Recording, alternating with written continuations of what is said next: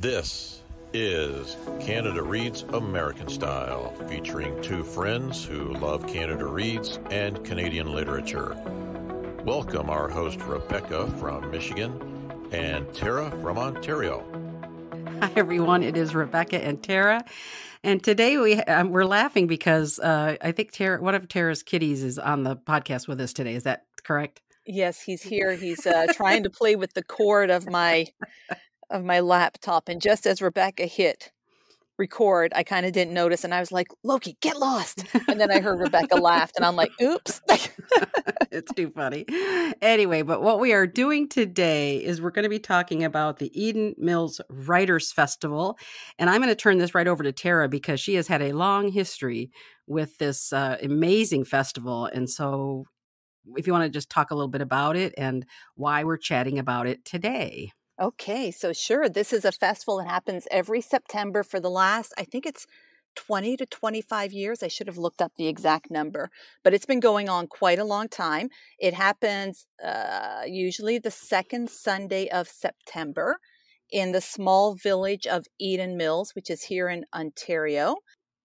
The village is so small that essentially they shut down the village at both ends because you kind of there's two entrances to main road.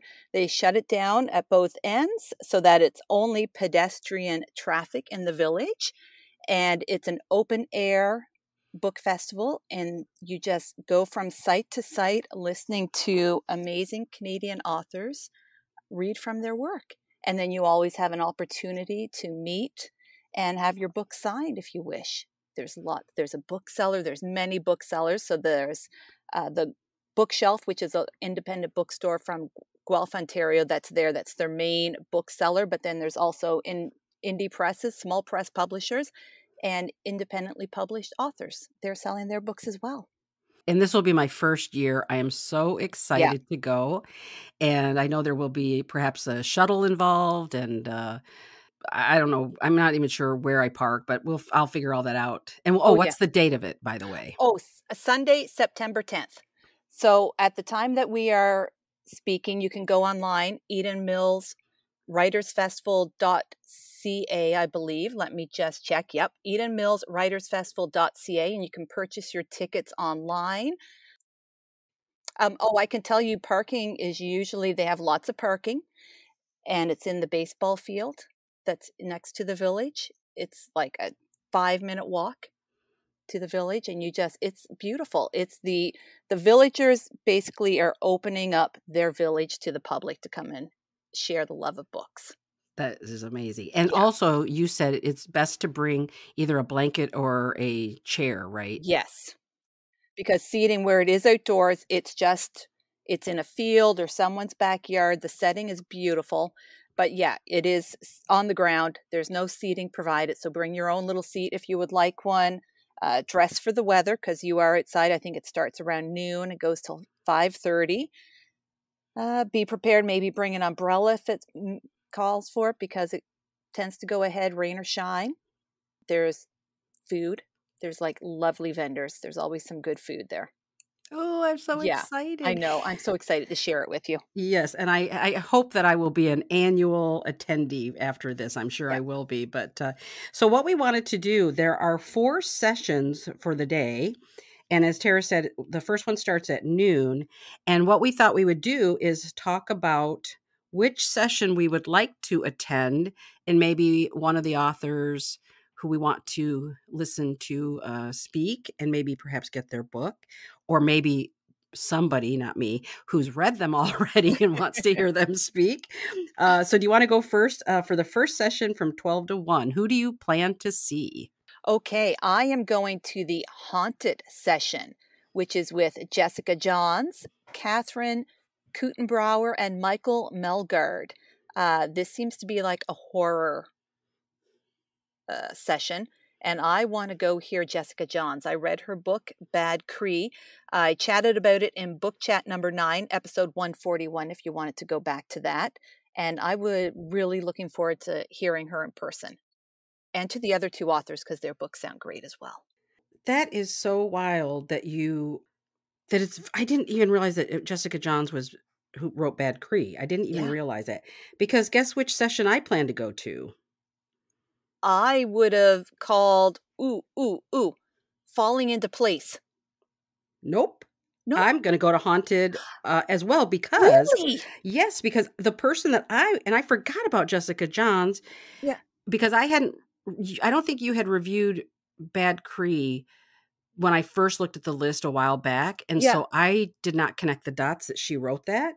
So the reason I wanted to go was because Michael Melgaard has written Not That Kind of Place, which is publishing August 29th, 23, which is right here for us. And I'm just going to give a little hint of what this is about. It says in May 1997, 18-year-old Laura McPherson left her house for a run and didn't return. 20 years later, a reporter arrives in the small town of Griffiths to write an article about the unsolved murder of Laura McPherson. He is the most recent in a long line of journalists, podcasters, and amateur sleuths seeking new insights into what really happened to Laura. And I thought that sounded really great. It sounds really good. But I'm excited to hear Jessica Johns because I definitely want to read Bad Cree. Wow. Yeah. No, it's going to be a great session. I was like, that's a good one. Yeah. That's so funny. I might have guessed you would go to that one if I had connected the dots on that one. So, yeah. I'm disappointed you didn't think that I would be going to that one. No, I'm not. Well, no, it's true because you're right because it says haunted. Like, you know what? I have to admit, when I was preparing my little paper here, I didn't even realize they had themes. I swear to God. I just do not always read things through. Yeah. I don't read directions. Seriously, I do not read directions. So I didn't even realize it said haunted till you said that. So there you go. There yes, we go. So we will be at the first one together. We will. That is too funny. Oh my gosh. Okay. So for the 1:30 to 2:30 session. Why don't you go first? Yes. The one I plan to go to is the title of the theme, I'm looking at it now, is modern folklore. And the person I really wanted to see. Now, I must say too, I'm just picking out one author that I was most excited to see throughout like that time period, right? Yeah. But that doesn't mean that there aren't a ton of books that I want to read because I have to say this lineup seems phenomenal, by the way. So I wanted to see Zalika Reid-Benta, and she's written a book called River Mumma, and it's published August 22nd, 23. And it says here, from the Gillmor-nominated author of Frying Plantain comes an exhilarating, magical realist novel about a millennial Black woman who navigates her quarter-life crisis while embarking on a quest through the streets of Toronto. And I thought, that is really ticks a lot of the boxes of things I'm interested in. Toronto, magic realism, this kind of fantasy element that I'm trying to introduce more into my life. And also she's a nominated author. So I wanted to see her. So that's my 1:30 to 2:30 slot. Yeah. How about you? This was tough for me because one, I really want to see her and I have read her. I want to read River Mumma. I have it on my stack ready to go for in the next few weeks. And I've read her Frying Plantain, the short story collection that she was nominated. And it was really, really good and very different from River Mumma. So I really like that she's doing like something different. So I was very interested in her. I will also want to shout out that there's another session with Holly Hogan, who wrote Message in a Bottle, Ocean Dispatches from a Seabird Biologist, which I read earlier this summer and loved. So I was like, really want to go see her as well. But in the end, I am going with another session titled Finding My Voice. Yes. Yeah, I know. And this is all three, like all three authors here. I cannot. So beloved Ali Hassan, which is memoir. Yeah. Uzma Jalaluddin. So Much Ado About Nada, which I think I spoke about in episode 145. So book chat number 10. And then Amy Jones, whose new book is Pebble and Dove, which I just finished reading and absolutely loved. So all three of them are together. That's amazing. I gotta go. Oh, heck yeah. I may try and sneak over during the signing portion to get my Message in a Bottle signed by Holly Hogan. I think that's my plan. Yeah, I have to laugh because that one, when I saw Allie and Uzma, those two, I was like, oh, maybe I should go to that one. And then I thought, well, I think for me, the opportunity to see some of these people might be fairly limited because I don't live in Canada. Yeah. So I thought, Allie's sort of everywhere. Uzma is just so popular right now. And I thought this way, not that Zalika is not, I'm not saying that, but it's just the opportunity for me to see her in person is probably a little more limited. So that's kind of why I picked that one in particular. But I know you'll have to, if you do speak to Allie, you'll have to say hi from me to him. So I will. Yeah. Okay. How about your 3 to 4 o'clock slot? My 3 to 4. Oh, this one I am going with It's the End of the World as We Know It session, which features Michelle Min Sterling and her book Camp Zero. I saw it's been compared to Station 11.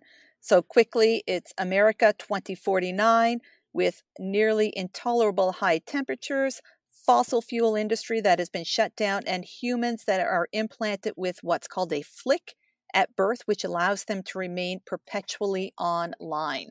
So this book sounds amazing, and I want to hear her talk about it. That sounds like I like this whole theme of this session. This was the hard one for me because I really wanted to see Michelle Min Sterling for the one you just talked about, Camp Zero, because I want to read that. That looks fabulous. And then also under Lost and Found, Don Gillmor has written a book called To the River, Losing My Brother, which that one sounded really wonderful. But I have decided to go to Larger Than Life because Brett Popplewell published a book April 25th of 2023 titled Outsider, An Old Man, a Mountain, and the Search for a Hidden Past. And this one is about, it says Into the Wild, which is one of my favorite nonfiction books of all time, by the way, meets Born to Run, meets The Stranger in the Woods in a fascinating true story of a marathon running hermit and a journalist's quest to solve the mystery at the core of the enigmatic man's existence. So that nonfiction just sounded really incredible. It's the kind of book I love. Yeah. It's the kind of nonfiction that I get really excited about. And so this was a hard choice, but I really do want to see Brett Popplewell. Yeah. And there's other good books in that session as well. Yeah, this is a tough session too. Yeah, I think this was I say this was the toughest one, but actually the last session between 4:30 and 5:30 was the freaking hardest one, because I'll let you go next and explain why it's the hardest one.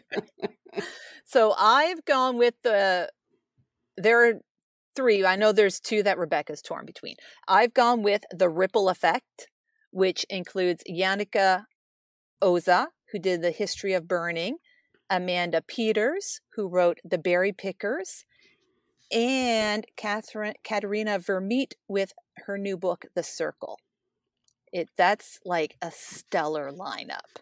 That's That's like, I've read A History of Burning and The Berry Pickers I also just finished, and I was floored by The Berry Pickers. I loved it. So I've got to see her again, because I saw her before I read the book. I was lucky enough to see her here in Burlington, and then to hear Katherena Vermette talk about her new book, it was a no-brainer for me, I got to be honest.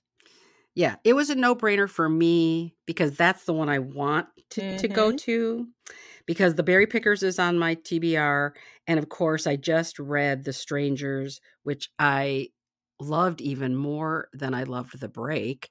And then, what's the new one called again? I think it's The Circle. That's right, The Circle. Yeah. So, which makes sense because I think it's bringing it all back together and it's circling. Yeah. Anyway, I really want to see her. However, I kind of said again to myself, the chances are I can see other, I could even see online interviews with her. She's going to be everywhere talking about that book. And so I am going with Changemakers because I want to see Gabriel Allahdua. And he wrote, it published in March 21 of 23. And it is Harvesting Freedom, the Life of a Migrant Worker in Canada. And that has always been a topic. I will just do a little aside here. When I was in my early 20s, I moved to Los Angeles, and I was working in restaurants and bars. And that's where I met a lot of guys who were, work as busboys, barbacks, that type of thing. And they were all pretty much undocumented workers. They lived, because I got to know them really well, and they would live together in a very small place. A whole bunch of them would live together. They'd send money home. And I came from a predominantly white, I won't say a small town, but predominantly white community, didn't have life experience. And meeting all these guys and talking to them about what their lives were like, where they were from, what life was like in Los Angeles, sending money home, being completely exploited for their labor, by the way. And I was so naive because I came from a union town, and I just said, even though we weren't a union, of course, I would just say to them, you need to complain and you need to ask for more money. And they'd like, no. I was so naive. I did not understand who they were and how they lived. And that I've never lost that interest and passion for the people who do work that is so fundamental to our success in our world and who get so little respect. So this book, to me, is why I cannot miss an opportunity to hear him speak about that book. So even though I'm giving up Katherena Vermette to do it, I just feel I had to go with that decision. So, oh, you're so logical. I well, yeah, like but I really appreciate that you're working that way through it, kind of thing. It's very cool. Yeah, but look at it. You're going to see, you're going to have 2 categories or 2 sessions that day where you've read all the authors. I know. That's amazing. Yeah. Well, I mean, it's not surprising. You are totally 100% the most candid person I know, honestly. So I'm not surprised at all. But and that book, his book sounds really, really good. Like I feel like I'm going to be picking up his book, but I cannot miss a chance to see those 3 women. Oh yeah. No, and I know I'm going to, on some level, I will regret it. So it is what it is. But I'm not kidding you. I spent a lot of time going over that, and I just kept thinking, I can't, because where else am I going to hear Gabriel necessarily speak about this book? Yeah. And that's what it kept coming down to. And it's a subject that's so close to my heart for 40 plus years. Yeah. So I just sort of felt like I can't. I got to go to that. And you can always change your mind. Like you can. Absolutely. You always can. But yeah, I do appreciate that. Think about this, though. I don't like a crowd. So I'm pretty sure the crowd very well may be the biggest to see that last session that you'll go to. And I feel like the other one I'm going to as well, with the Ali Hassan and Uzma and Amy Jones, I think that's going to be a big crowd as well. Yeah. But whatever. It's outside. It's fine. And I'm just so freaking excited. I'm so glad for many reasons that I met you over Instagram and everything, Bookstagram, I should say. And now I have this opportunity to see all these Canadian authors in person and listen to them. And because there is nothing I love more when it comes to reading and books, etc., than listening to authors talk. I know. I totally fangirl because I don't have the talent to write, but I just think they are the greatest. Anyway, it is the best day. It is one of my favorite days of the year. I think it's second to Christmas Day, because I love Christmas Day. And then there's this day. I look forward to it. I start counting down to the day after it ends. I'm like, here we go. I'm also, you know what else you may enjoy? Because I'm going to also shout out that they have a children's nook. So they also have children's programming going on the entire day with children's authors reading. So where your kids can go and hang out. It's a beautiful, that's a really cool little thing they've got going on too. And you love picture books. You might want to pop in there and just take in 15 minutes. They're in little 15 to 30-minute sessions. They're not very long sessions because they're for kids, right? It's so funny. Thank you for mentioning that, because that was something else that I did kind of look a little bit at those titles. I made that decision pretty much to go with the titles I picked here, but yeah, you're right. I'm such a picture book lover, and so children's literature and stuff. So I did think about that. So that's a really good idea. If I can pop over, I will, because I would love to see the authors and or illustrators. I'm not sure if it's both and or, but yeah, that's really great too. Oh, I was going to say, and one last thing about the festival, for any budding writers out there, they are offering online workshops as well this year. So you can register for them. I think they're the week before the festival this year by Canadian authors, and they're amazing. There's some amazing ones there. So if you're interested in learning a little bit more about or developing your writing skills, they have some online workshops that you can also look into at their website. So I think we have done a great job explaining what we're going to do. And then I think after the festival, we'll have to at least give a little sort of follow up to say whether or not we followed through with the plan that we had, or if Yep. I threw caution to the wind and just went all over the place. We'll see what happens. So, so let me just ask you, because we didn't do it at the beginning because we weren't sure how much time this would take, but what are you currently reading? Okay. So this is very interesting for my reading. Well, at least I think it's very interesting to my 16, no, he's 17 now. 17-year-old son pretended that it was interesting today when I was telling him about it too. I know. He had no choice. I was treating him to coffee. Okay. So this September, I am participating, and so are you. Yes. Along with our friend of the podcast, Trish, who is Trish at Trish Talks Books on Instagram. She is doing a Tackle Your TBR challenge for the month of September. So normally at the beginning of each September, I build up a little stack of books that I intend to read that month. Trish has made this very open-ended. So when she put it out there on Instagram, it's to like tackle either your physical TBR or your virtual TBR. You come up with your own rules. It's very flexible kind of thing.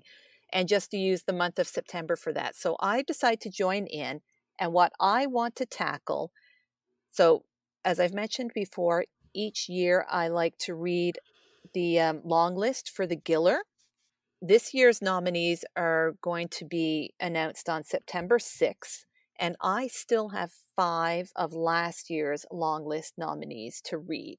So that is my goal for September, to read those books. And I think Trish is going to help me do that with her TBR challenge. The first book that I have going to read is We Measure the Earth with Our Bodies by Tsering Yingsun Lama. So that's, I'm going to be starting that one later today. Yeah. So I'm very excited. Yeah, that was one I actually started last year, or when it came out. I was able to get a copy right away. Yes, I know all of you in Canada had to wait for months and months and months and Yes. months because you guys all had huge long lists for it. Yeah. But honestly, I just wasn't in a good place when I started reading it. Yeah. But you'll have to let me know. Obviously you'll let us know what you think of it and everything. So yeah. So I just kind of put it back. Yeah. I started it and didn't grab me right away. So it's a long book. It looks like, I can't give you the page number now, but it's much longer than it's a bigger book than I was expecting. Mm-hmm. And I waited for my library hold to come in a long time, which I was surprised at. I'm like, why because it would just kept dwindling very slowly. Was I crawling up kind of thing? And I'm like, I probably am looking into too much into that, because I'm like, is it taking people this long to read this book? Like, it took so long to get this book that I'm wondering if it's a bit of a slog for people. Yeah. Like, is it taking them a long time, like, to get through this book? And that's why it's taken so long to get it, because it wasn't a huge list, a number ahead of me, but yeah, it could be that if you have like a 3-week checkout, it could be that people are just holding on to it that long. So yeah, which is kind of unusual for like a book that people really want to read. You tend to read through those a little faster, right? So yeah, we will see. Yeah. And so for me, for the challenge, as I've talked about before, I have 4 books left on my TBR for this year. And so Obama. That's amazing, Rebecca. I'm sorry. That's amazing. Again, keep in mind, these are only the books I purchased. This is my this is not my TBR that's on Goodreads, but this is my TBR, just physical titles, right? Yeah. But yeah, I have 2 Richard Wagame's books, and I have Daughters of the Deer, which you've already read and really enjoyed. And then I thought, if I finish those 3 in September, then I could spend October, November, December reading Obama. I think Obama's going to take me probably that long. So that makes sense. So Trish's challenge came up at the perfect time. It really did. because it pushes me to get those 3 done in September and then just spend the rest of the time with, I spent all that time with Ted. Now I'm going to spend all this time with Barack. So I think it's all good. I thought for a minute there, when you said you had 4 and you mentioned Barack's book first, I'm like, is she thinking she's going to finish Barack and the other 3 books all in a single month? What? No, you might be able to. You know me, I'm a slow reader, so that's a big book. That's a big book. So you had me a little scared there, and yet impressed. I still am. Well, thank you. I like to, shock people every once in a while, I guess. So keep me on my toes. Absolutely. So Tara and I have been talking about doing a Patreon account where we would provide extra special content for subscribers, and it would be like $5 a month. And we were thinking about starting it in January. And well, first let me mention what we're going to do. Tara, you subscribe to a couple of different ones, right? So you have experience with that. Yeah. I enjoy it. They put in one does little videos, occasional videos, and just shows what they're reading off their bookshelf or something, which is really nice. So that's the Book Cougars podcast. And the other one is Currently Reading podcast. And they do extra episodes, like themed episodes, usually 2 to 3 a month that they put out on their Patreon, but with guest hosts. So that podcast has 2 full-time hosts. And then for their Patreon episodes, it's generally one of the hosts with a special guest host doing it. Yeah, it's fun. Yeah. So what Tara and I were thinking about is having like a once a month Zoom book chat with our Patreon subscribers where we talk about what you're currently reading, because we're always telling you what we're reading, but we thought it would be really fun if we had, a handful of people that would once a month come on Zoom and chat with us. And sometimes we pose questions on our podcast. And of course, we have no real way of getting your responses back unless you make comments well, actually, really, if you do it on our YouTube channel, you can make comments, but you can't really do that. Well, I guess you can do it on Podbean or whatever, but or send us a DM, but we don't get a lot of engagement that way. But we thought this way, when we ask those questions, we could do that once a month, include those kinds of questions that we ask for that once a month kind of chat. And the reason we're doing it is I really love the idea of interacting more with all of you, to be honest. that we thought our community, build like a real bookish community here. Yeah, for us. Yeah, exactly. We're really excited about that. And we could just, like I said, really have fun hearing what you're reading, just chatting with other like-minded people, talking about CanLit or whatever. So we just wanted to give you a heads up that we're thinking about doing that now. And then hopefully if you're interested, we get some idea if you're interested, and then launch it in January of 24. Help us all build our TBR together. Yeah, there you go. Oh yeah. Shoot, I hadn't thought that through. Yeah. Oh yeah, no, it's going to jump up huge. Absolutely. But now on Storygraph, I'll be able to say who recommended it. So that will make me even happier. So But anyway, I just want to thank everybody and thank Tara for this great program, because without Tara, I would not have known about Eden Mills, and I certainly wouldn't be going. So thank you, Tara, for introducing this fabulous festival to me. Oh, my pleasure. I am looking forward to sharing it with you. And I cannot wait. Like, I am counting down. I'm getting ready to check the weather report starting soon. Yeah, for the absolutely. 10th. Yeah, love it. Okay, happy reading, everyone. Thank you for joining us on our bookish journey. If you enjoyed this episode, please consider subscribing, rating, and reviewing Canada Reads American Style wherever you listen. You can connect with the podcast and Rebecca on Instagram at Canada Reads American Style, and with Tara at On a Branch Reads. Until next time, keep reading.